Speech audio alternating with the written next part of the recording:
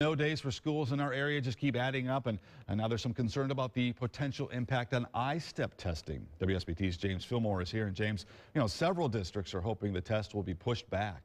Well, that's right, Rick, but they may be in luck. ISTEP testing is supposed to happen in April, but the Indiana Department of Education sent out an email saying it would discuss the possibility of extending the testing window to compensate for the days lost.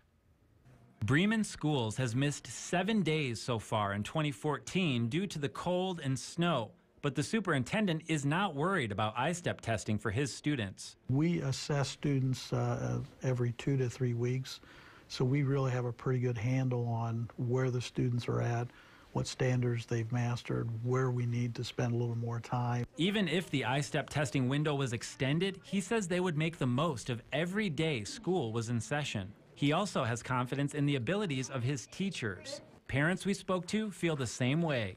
The kids are up to date, they're current, we're constantly informed about what they're doing, and we've got a good system here, a good school system, and I know they'll do well. In addition to the email from the Indiana Department of Education, Superintendent Russ Michael was contacted by a superintendent's association, asking him if he had any ideas on how districts could make up these days. Whatever happens, he believes the kids are well rested from all the snow days and eager to learn. I think kids are probably ready to come back to school.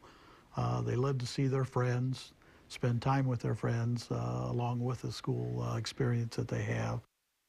The Bremen superintendent says they have used up all of their makeup days, so any more snow days will have to be added at the end of the school year. Reporting live in the studio, I'm James Fillmore, WSBT Channel 22 News. This harsh winter is taking its toll on